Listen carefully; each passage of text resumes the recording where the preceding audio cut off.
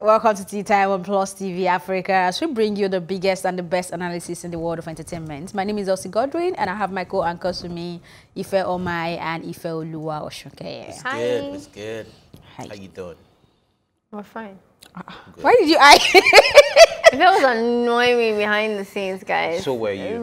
Really annoying. So were you? Whatever. Are you done? Are you recording a voice note? I don't know what you're talking. Are you done? Okay, cool.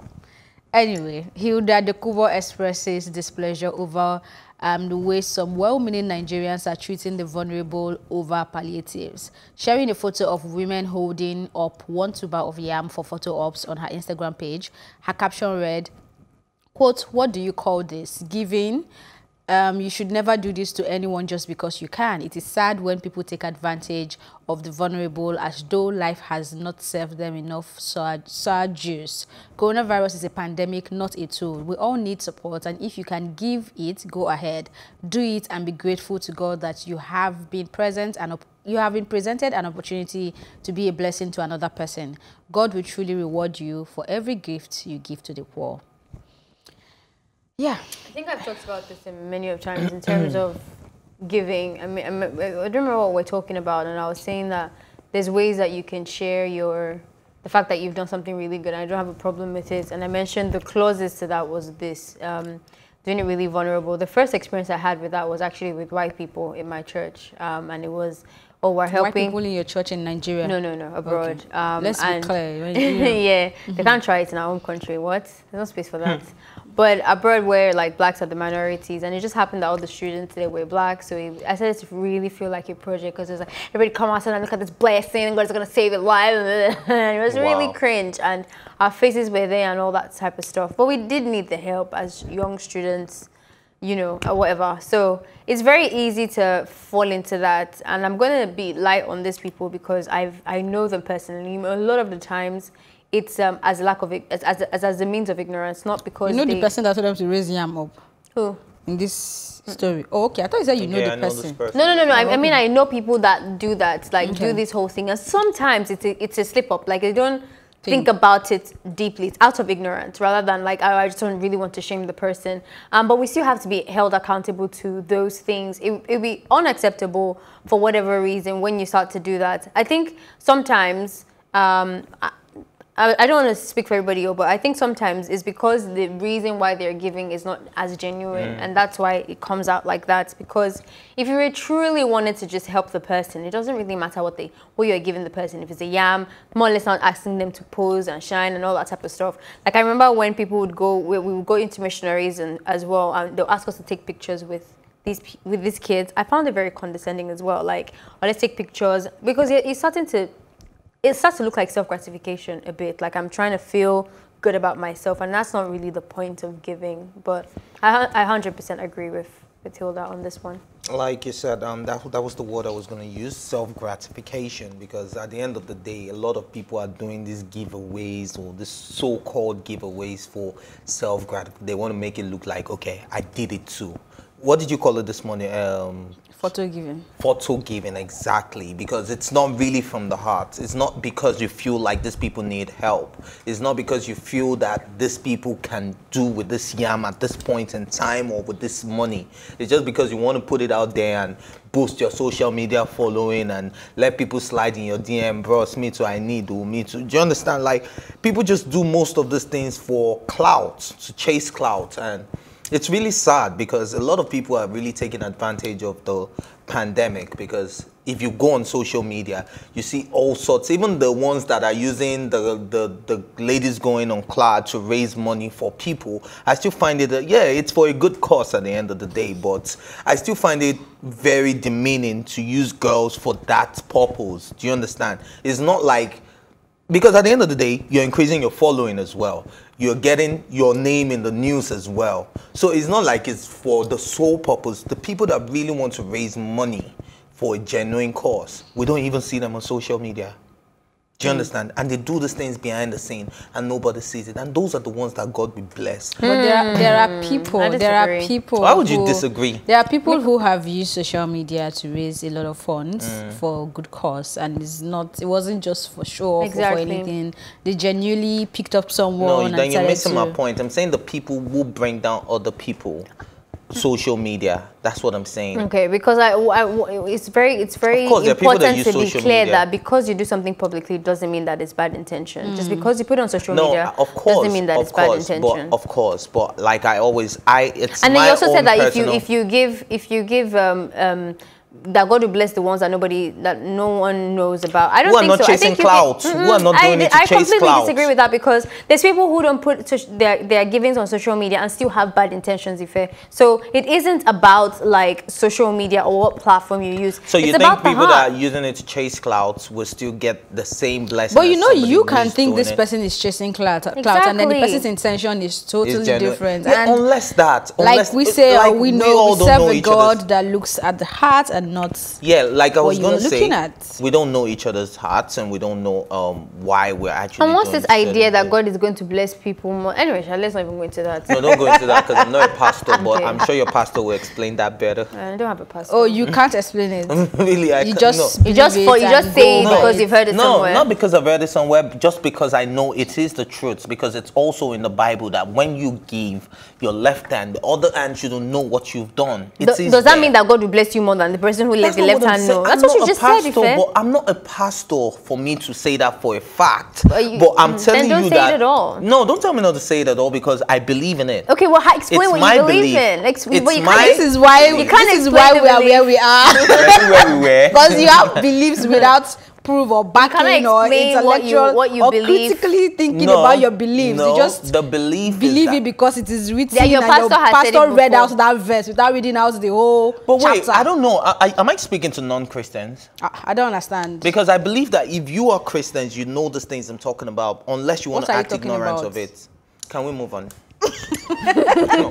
Unless you guys want to act ignorant. At least I know that this picture that Hilda Dokubo used to depict this issue we are discussing, I think is the most horrible I've ever seen. Maybe I don't search a lot on social media, I don't know, but this is just ridiculous, having old women. I mean, maybe I don't think we can display the picture, but just imagine this as yam, and then they hold it up, and then pictures were taken, and it's just one tube of yam. That was just not fair. Whatever the intention is, I'm not going to say the person did not have a good intention, but I don't think that was really cool. Yeah. So, but guess what? It would be better. Unless Hilda also knows this person, it might not have been this person's idea to take this picture. Some of these women are illiterate, they're ignorant, they count, and they are very grateful when little things are done. Do you understand? You think they'll say, you think they'll say that? It's possible. Did you see the picture? They were all lined up. That was a pose. That was a pose. That was, it could have been the women's idea. Yeah, they wanted to pose. But you guys, I want to pose and use it. Even if it's a woman's idea, the person used it. Your foundation used it. So have you... That's the sad part, though. Okay, anyway, moving on. Kodak Black wants to meet with Donald Trump to share brilliant idea. He's proposing an in-prison meeting with the president. He went on to say the president can kill him if his idea is not worth anything. It's not every day you get this kind of invitation. But when I was reading the story, I also saw the part, because that was the first thing I saw. I was like, this is the wrongest place to even get Donald Trump's attention. It's not. No, Donald Trump is rarely on Instagram. He's mostly on Twitter. But this will get on. It will definitely get on Twitter. Definitely get on Twitter. But at the end of the day, I don't know what Kodak Black's idea may be. But he said the idea has been. It seems like a setup to me, if you ask me. I don't know. It's more like Bobby. Wow. Let me show you something. Come real quickly. And then the way he was promising that it's not going to be about my incarceration, my wrongful incarceration. I'm not going to talk about that. Neither it's not Bona. Let's just sit down. Let's come on. That kind of invitation is very, very suspect.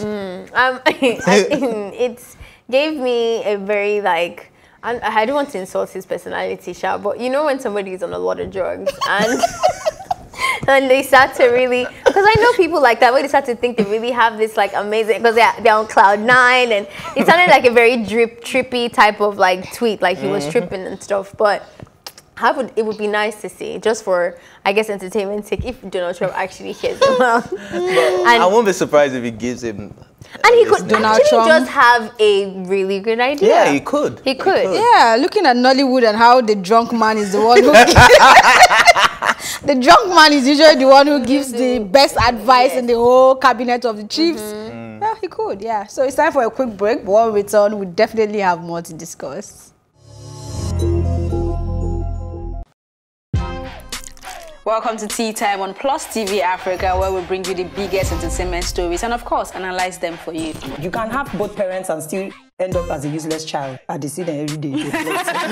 Most times I worry more about where I'm coming from and where I am now. And that determines my next step. Why are you sounding like Alibaba now? Plus TV Africa, we're feeling good. No time to dull, everybody feeling alright.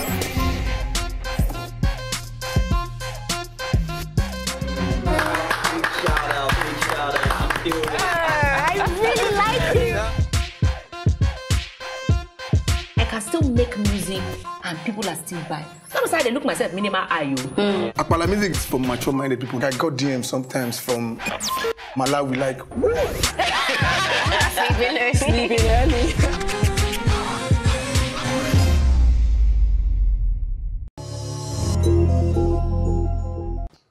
Welcome back. This is still Tea Time on Plus TV Africa. I feel fulfilled, happier and more blessed after going back to Islam from Christianity. And this is coming from actress Aduni Ade.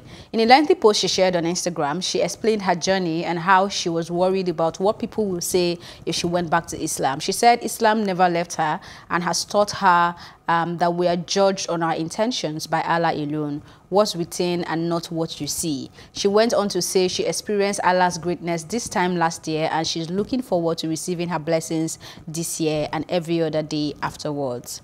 So I'm guessing she's talking about the Ramadan period, right? Yeah. So what do you think? I think it's nice that a family is open about religion, because she said she was brought up in a Muslim family. That's very rare. Stepsisters and and I think that's Her how. mom was Christian. Yeah, her mom, her stepsisters, but her stepbrothers are Muslim and they're practicing. And I like the fact that that's a family that it's not common in every family, where you see people that, okay, if I'm a Christian, you have to go to church. If I'm a Muslim, you have to go to mosque and all of that. So I like the fact that there's that diversity and there's that freedom to practice whatever religion that you want to. And then a lot of people tend to put it out there like, if you're a Muslim person, you really can't express yourself the way you want to. If you're a Christian, you really can't. And then people tend to think about what others think about their personality based on your religion as well. But she was very open about all of this, because I read it line by line and I was like, okay, it made sense. Yeah, you made sense. I said, you're making sense, go on. You know, that kind of feeling, that was what I got when I was reading a post, and I was like, okay, so I got the fact that freedom of religion, do not care about what people think, and it's not by your outward appearance that really shows what your art is really about when it comes to religion. So I like the fact that she was able to retrace a step regardless of what step she took or what religion she felt. Retracing step. Retracing step. Yeah, she was able to retrace a step. No, she retraced it back to what she wanted or to what she felt comfortable with. It's still, do you understand? Yeah, and I like that you used the word comfortable, because what I got from her episode was that Christian, Muslim, or Islam, as you may like to call it, there is no real difference if you really understand what the doctrines are and how you're supposed to treat your fellow human being and also treat yourself. So God looks at your heart or your intentions, that she says Islam taught her.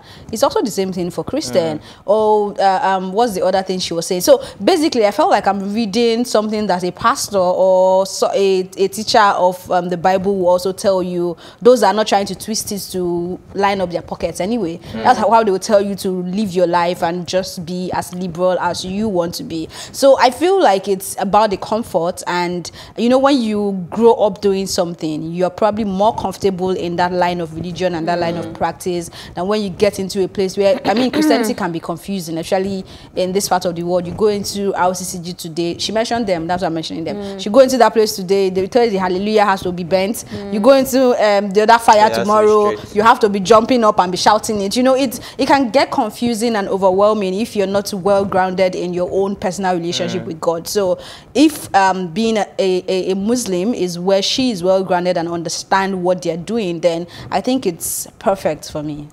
I wish it was that simple, but I think it gets more complicated than that, especially when you start to talk about the afterlife. A lot of things that religion presents is the afterlife. So Christians are probably wailing at this because they're thinking that, especially with ideas that I think Ife mentioned that he supports that as well, that, you know, if you don't believe in Jesus Christ, that you can't go to heaven. So for her, for that mentality, then it's not that she's done something really good. It's that they've lost his soul, rather. And then the Muslims will say the same thing, that all of us will die. And Muslims will say the same thing too, that if she wasn't Christian, that she was. So I would like to agree that that the core of religion should be about how you treat other people, and I think that should be the most important thing. And that's how I value people as well. I don't really care what name you mention, Allah, Jesus, whoever, as long as your heart reflects positivity and stuff. I've seen people who like bask in religion and are really terrible people. And I've seen people who know nothing about Jesus, don't care, they're not interested in Islam, and they're the best people. So for me, I'll take that over you just mentioning your names. I feel this girl on so many levels because I've had a very interesting journey with religion as well. Like, I've gone out of raising church. I was almost marrying one pastor like this. Well, I was really like deep into church. Yeah, you almost married one pastor. Very close, like Pastor, Mrs. You pastor. It wasn't even that deep. You fit. I wouldn't. I really wouldn't. Oh God. And my family's really like Christian and everything, but I've had a very different walk with Christianity. I think I'm closer to God when I'm not Christian in the traditional sense, where like going to church and identifying as that, and because I think my values are very twisted. Like, some parts I really agree with and some parts I don't, and it's kind of fluid, and that's why I don't really think that name really labels well for me. But it is so hard to say that out loud in certain places. I'm sure now people's ears are already picking up the Bible, waiting for me to come and convert me back into that place. That's the instinct, and I think not everyone has this mindset where it's all like positive and, oh, we accept you. Some people have like cut me off. Some people still like can't have a conversation with me until I go back and mentioning that I'm a Christian and things like that. So I understand where she's coming from, that it's not that rosy, and she is under a lot of persecution from all areas, really. Muslim, if she's not Muslim enough, Christian because she's no longer Christian. But I think people need to really start thinking about giving other people the choice to live their lives. And if there's anything I want to say on this topic, is that not everyone, your aim of sharing love shouldn't really be about converting the person. Just share your love. Well said. Okay, that's well said by almost Mommy Gio. Please go. No. Okay, so Rick Hassani is starting the line of conversation, and he's asking, so if you fall in love in this quarantine period, is it original love? If you fall in love via chatting with someone you just met during this quarantine period, could it be real love? Discuss. He has given us homework. Yeah. I find this very, very shallow. No, what? There's nothing to find shallow here. If okay, let's asking a question. What are you finding shallow about this exactly? Like, what bit? The question itself, or the fact that people can fall in love? Yeah, the fact that you even have to ask me this question. So what is it that you don't think they can, or that they can't? I think love, as in when you're talking about falling in love, it's way deeper than a lot of people tend to express it. Now, how can you say you fall in love with somebody via chatting? Do you understand? Now, that's the first question. Do you think love can really be real via chatting? Okay, that's my question. Discuss. Via chatting, we have never seen, and I'm saying I'm deeply in love with you. I think it can. You think it can? I think it can. So if you think it can, right, then why this question in the first place? It wants you to discuss now. If it's like it's trying to get... I'm discussing in my own way. Calm down. Yeah? Now, what I'm trying to say is that I think it's... I heard that. I think it's totally allowed for people to express their love in whichever way they want to. Either it's via chatting, but a lot of people will say because of the quarantine period, there's the lockdown, a lot of people are probably bored, and that's why they'll probably say things like "I love you" just to have someone on their side right now. But I think love is something is distinguished to each person. Do you understand? The way I fall in love might be different from the way you fall in love. Whichever ways, let people just be in love. I think it evolves. Not everything, because the problem with this question, or the reason why it's not palatable to a lot of people, is because there's no physical aspect to it. But I think that comes, obviously that has to play out at some points. But I don't think you need that to get to the love point. I think if they started talking and then they bonded and fell in love, that the physical can just make it deeper, but that doesn't mean that it can't start until they see each other physically. It's about communication, it's about bond, and it's about connection. You don't need to be physically present to do that, especially in 2020. Let's say they had to write a letter and send it and then get it back in 2 weeks. I'm like, yeah, you need a long time to fall in love. But where things are so instant, it's just so possible. All you need to do is share who you are, let the person get it, accept it, and give you back that same energy, and you can actually bond to a point where you start to need each other, grow into falling in love with each other. And I think it's very possible. Should you be worried that this is just out of boredom because there's nothing else to do? Absolutely. But I think you can fall in love. Yeah, definitely. and I think there is no set rule. It can happen, and as much as we are saying, oh, it's boredom and cool, there are people who have found love in this period, and they're basking in it, they're having conversations. However, for me, love is a commitment, a decision to commit. So at the end of the day, if this period is so nice and then you meet her and you are still not committed to this person, it will still end up being another failed relationship, whether it's via chat or instead physically. So a lot of things can come out of this conversation. I wish I had more time to discuss it, but I mean, try your luck. Don't cover it up and call everybody bored for chatting you up, I think. That's why I said it's distinguished to every individual. It's not something that we can just define. All right, that's how I wrap up this episode of Tea Time. Thank you for watching, and do join the conversation on social media with the hashtag Tea Time or tweet at us at +TV Africa. Also, you can also watch Tea Time on Auto TV and in London on Ben Television.